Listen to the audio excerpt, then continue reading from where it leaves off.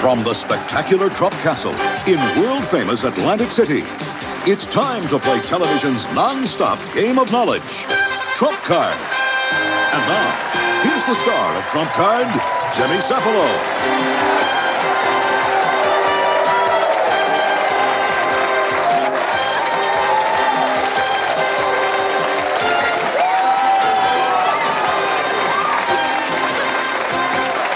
Thank you for joining us for Trump Card, everyone. We're here at the fabulous Trump Castle in Atlantic City, where competition is king. And we have three contestants who are ready to challenge each other today for over $15,000 in cash and a chance to win $100,000 in the Trump Card Championship. So let's play Trump Card.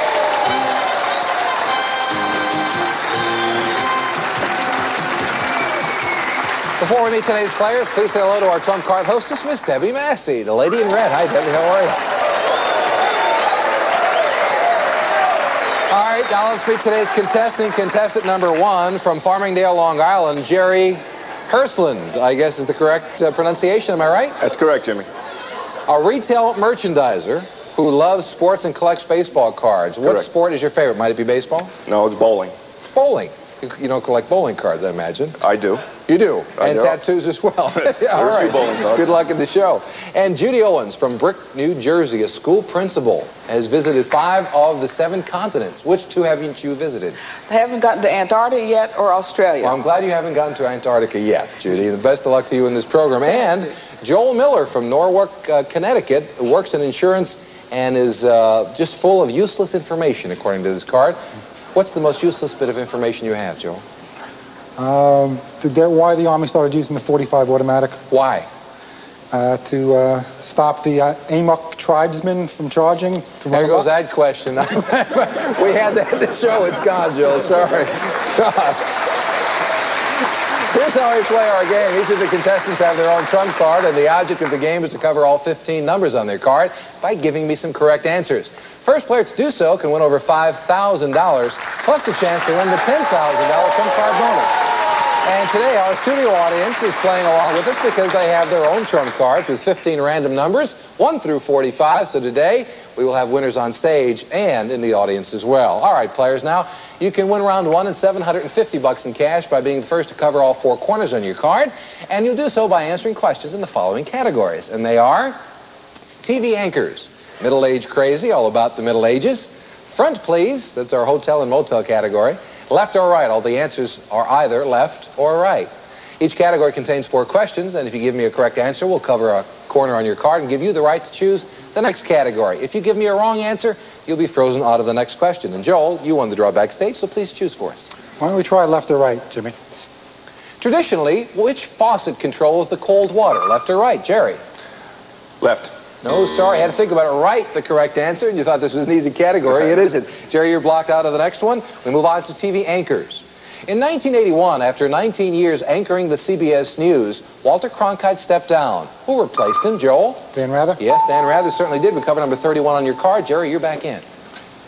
I will go back to left or right, Jimmy. On which hand did Michael Jackson most frequently wear his famous sequined glove? Left or right, Joel? The right. The right hand is correct, yes. Let's say left or right. Which is the proper side to mount a horse? Joel? The left. Left. One more answer, and you will win round number 1. I'll give you that $750. Stay with the left and right. Last question in the category. In which hand does the Statue of Liberty carry her torch, left or right? Joel, for the win. The right. The right is correct. Congratulations. You know your left and your right. An ambidextrous contestant, Joel. That's all 4 corners, $750 in cash. And you know, all the money you win here at Trump Party, we'll let you keep it. All right, everybody, we're going to come back in just a moment. We will double the prize money to $1,500 in round number 2.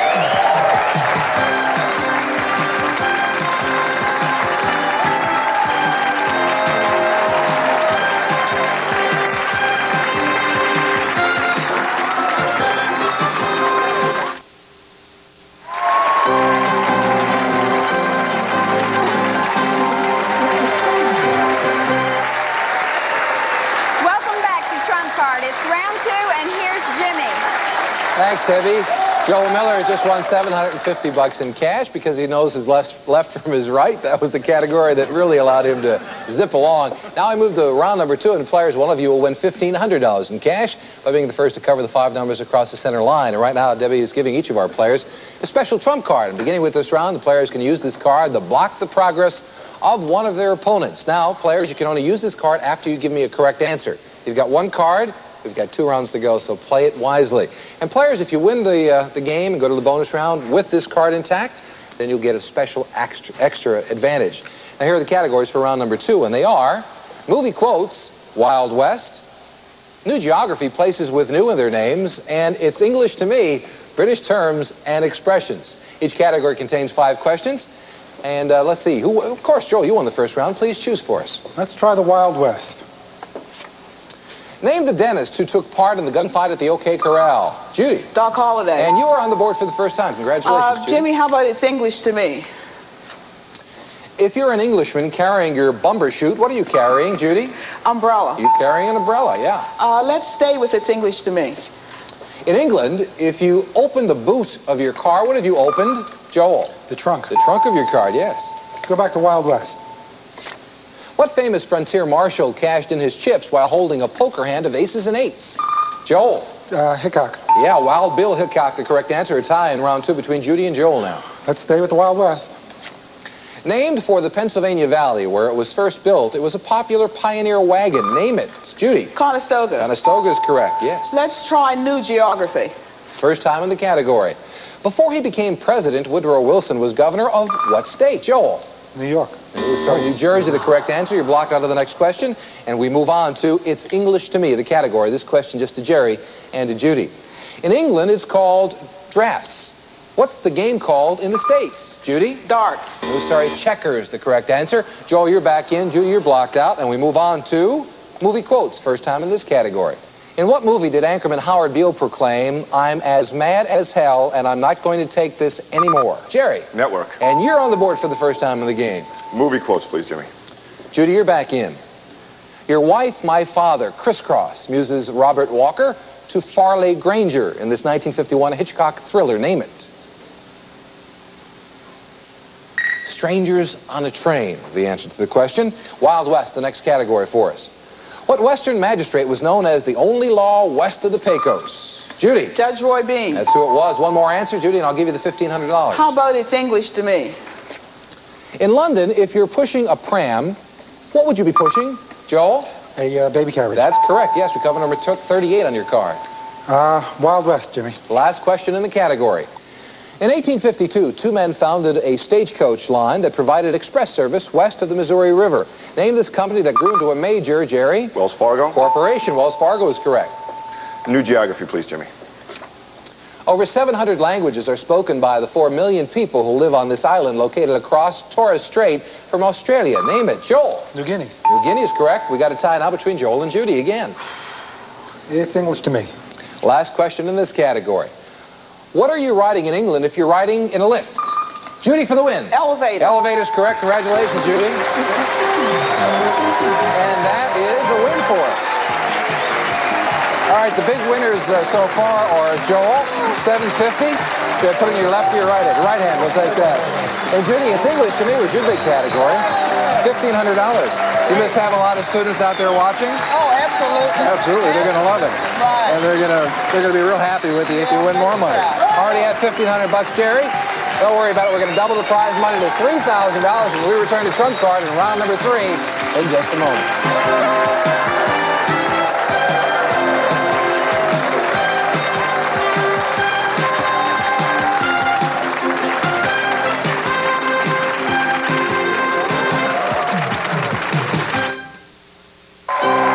Welcome back. It's round 3 of Trump Card. And here's Jimmy Cefalo. All right, players, this is our knockout round. No categories, only one winner. The first person to cover their card will get $3,000 and a shot at our Trump Card bonus. That is worth $10,000, as you all know. Let's recap our scores right now. Jerry, you need 13 correct answers. We'll give you that money. Judy, you are 10 away. Joe, you've got a slight lead. 7 correct answers will get you $3,000. A reminder, you still have your trump cards. Use them at your leisure after you give me a correct answer to block the progress of one of your opponents. Good luck to everybody. Hands on buzzers, and may the best player win. Here we go. In 1990, the Binney and Smith Company retired 8 crayon colors, but they added 8, including Jungle Green. Name this popular brand of crayon. Jerry. Crayola. Crayola is correct, yes. What political advisory group consists of a chairman and the 4 heads of the military? Joel. The Joint Chief of Staff. That's correct, yes. What was the name of the 14th century Spaniard who had a reputation for seducing women? Jerry. Don Juan. Don Juan is right. I'd like to use my trump card, please, on Joel. All right, Joel, you know what it means. That's part of the problems I have in the lead. You need to give us a correct answer in order to remove it. Here we go. It's carbon dioxide in a solid state and can reach temperatures of minus 112 degrees Fahrenheit. Judy. Dry ice. Name the substance. Dry ice is correct. In what children's games are metal objects picked up while a bounced ball is in the air? Joel. Jacks. Jacks is correct. We remove the trump card from your podium. In 1925, he was court-martialed. In 1946, he received the Congressional Medal of Honor. Name this controversial Army. Joel. Billy Mitchell. General. Army General. Correct. Billy Mitchell is the right answer. Right now, you need 5 correct answers for the win, Joel. This famous mountain peak rises 14,700 feet in the Pennine Alps between Switzerland and Italy. Name this snow-covered, Jerry. Mont Blanc. No, sorry, snow-covered peak. Matterhorn is the correct answer. You're blocked out of the next question. Found only in North, Central, and South America, this bird is famous for its ability to imitate the sounds of other birds. Tell me its appropriate name. Judy. Mockingbird. Mockingbird is right. Yeah, you need 8 correct answers, and you'll win the money. Jerry, you're back in. This political term could be a piece of luggage, but was also used to describe Northerners who went south after the Civil War to exploit Reconstruction. Joel. An attache, carpetbagger. Joel, we have to accept your first answer. You said attache. Carpetbaggers was indeed the correct answer. We have to accept your first, however, you're blocked out of the next question. They're over a century old, and a $2 ticket will let you ride one over Nob Hill. Name this moving National Historic. Judy? Streetcars. No, sorry, landmark. San Francisco cable cars is what we actually needed. We've got to be exact in it. Judy, you're blocked out of the next question. Joel, you're in. Though it officially uses only 1 time zone, this Asian nation actually covers 4 time zones. Name it, Jerry. China. China is correct, yes. We cover number 3 on your card. Judy, you're back in. When you buy a can of these, you're actually getting herring or pilchards. What does the label, Judy? Sardines. Say you're getting. Sardines is correct. Yeah, right now, you need 7 correct answers for the I cash. want to use my trump card to block Joel. All right, Joel. That means you need another correct answer in order to remove it. Here we go. For Christmas and Easter, Mexican children attempt to break this decorated container filled with candy and toys. Name it, Joel. Pinata. Pinata is correct. We remove the trump card from your podium. And I'd like to use mine on Judy, please. All right, Judy, turn around. Is fair play. You need a correct answer to get rid of it as well. According to legend, to toughen up his horse, Widowmaker, he fed it barbed wire and nitroglycerin. Name this cowboy folk hero. Judy. Paul Bunyan. Oh, sorry, Pecos Bill was the nasty guy we were talking about. You blocked out of the next question. Name the best-selling Christmas song that was introduced in the movie Holiday Inn. Jerry. White Christmas. White Christmas is right. You are now 9 answers away. You're back into it, Judy. Long before he broke Babe Ruth's record, this heavy hitter was given the nickname Hammer and... Jerry. Hank Aaron. Hank. Name him. Hank Aaron, the correct answer, yes. Since 1955, Roy Wilkins and Benjamin Hooks have been the executive directors of this organization. Name it, Jerry. Hope. No, sorry, the NAACP, the correct answer. You're blocked out of the next question. He collaborated with Edna Ferber to write the Pulitzer Prize-winning musical Of Thee I Sing. Name this American playwright. George S. Kaufman, the correct answer. Jerry, you're back into it. What are panatellas and cheroots? Jerry. Cigars. Cigars is right, yeah. Come back by you. You now need 7 correct answers. Let's recap. Judy, after you get rid of your trump card, you will need 7. And Joel, you're 5 away. Good game by everybody. What actress marketed the perfume called Crystal? Joel. Diane, Sorry, Linda Evans is the correct answer. You're blocked out of the next question. The remains of ancient plants and animals that have been preserved intact are known as what? Jerry. Fossils. Fossils is right. You need 6 correct answers for the money. Joel, you're back in. This New York district is associated with musicians, composers, and publishers of popular music. Name this musical alley. Joel. Tin Pan. Yes, Tin Pan Alley, the correct answer. 4 answers away for you. Baseball's Brewers and basketball's Bucks represent what Midwestern city? Joel. Milwaukee. Milwaukee's right. 3 answers away from $3,000. Collectively, what were travelers Gasper, Melchior, and Balthazar known as? Judy. 3 wise men. That is right. We remove the trump card from your podium, and you are now 7 answers away from the money. The thistle is the national flower of what country in Great Britain? Joel. Ireland. Sorry, Scotland, the correct answer. You're blocked out again. A break for Jerry and Judy. Yellowstone National Park covers 3 states. Name one of them. Jerry. Idaho. Yes, Montana and Wyoming, the other correct answers. You're 5 away. Joel, you're back in. What AM bugle call comes from the French meaning to awaken? Jerry. Reveille. Yeah, 4 answers away for you. In Dickens' Oliver Twist, who trained a band of boys to be thieves and pickpockets? Joel. Fagin. Fagin is right. You need 2. Set to host the 1940 Olympics, it had to wait 12 years due to World War II. Name this Finnish city. Joel. Helsinki, the correct answer. You're blocked out again. What's the favorite food of cartoon character J. Wellington Wimpy? Judy. Hamburger. Hamburgers is right. You're 6 away. Joel, you're back. Both J.D. Crockett and James Bowie died during the siege of this Texas fort. Can you remember it, Jerry? The Alamo. Yes, 3 answers for you. What is the Eskimo word for house? Judy. Igloo. Igloo is right. 5 answers. What common weather gauge is usually calibrated in millibars? Joel. Barometer. Yes, 1 answer. I'll give you the money. The Great Barrier Reef extends along the coast of what country? Judy. Australia. Yes, 4 away. What age immediately followed the Stone Age and the Bronze Age? Jerry. Renaissance. No, sorry. Iron Age, the correct answer. You're blocked out. What tasty sea creature are we enjoying when we eat blue points? Joel for the Oysters. win. Oysters is correct. Congratulations. A great run by all of our players, Joel. We add to your total. Judy, we've got $1,500. Jerry, you've got our thanks for the nice consolation prize. Joel, in a moment, I'll show you how you can win an additional $10,000.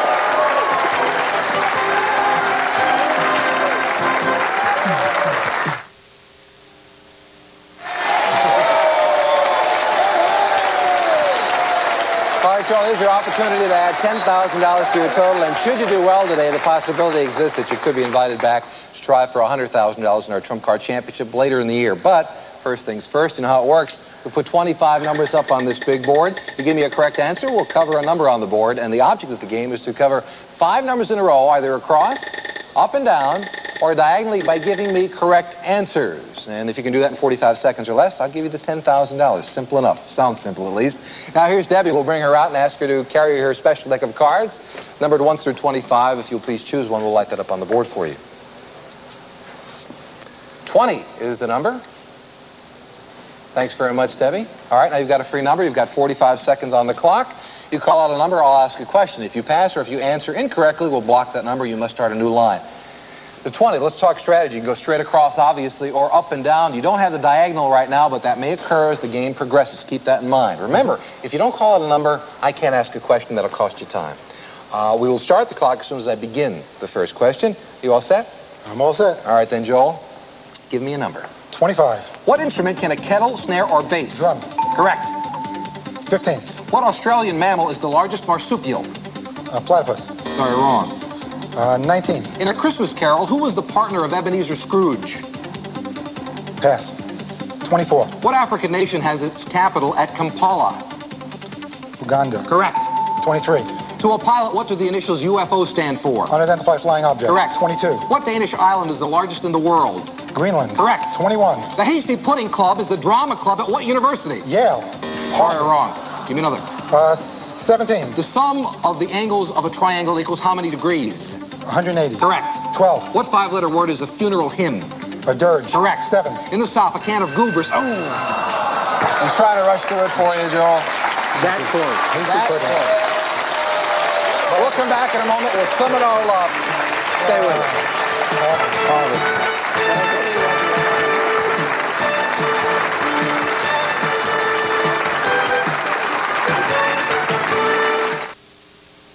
Today's contestants will receive Travel Savers Hotel Directory, discounts from the nation's leading chain of independent travel agencies. 1-800-726-SAVE.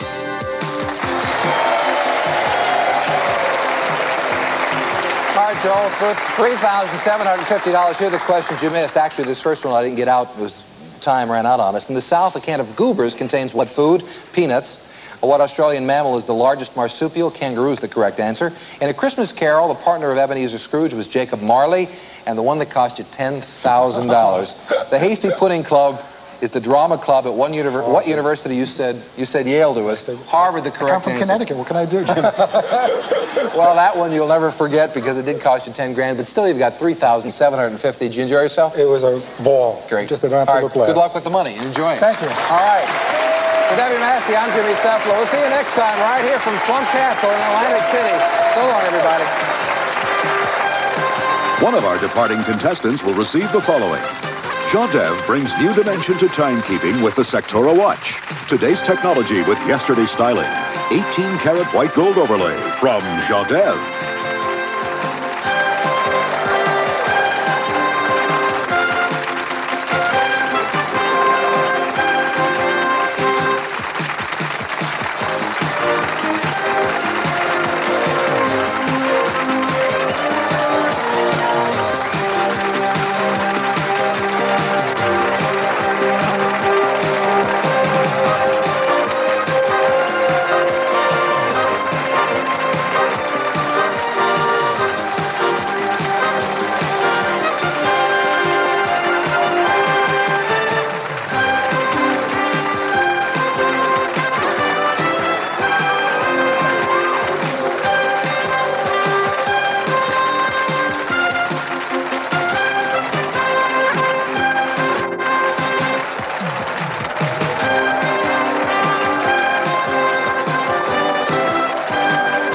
Is a production of Createl Limited and Fiedler Berlin Productions in association with Telepictures Productions and is distributed.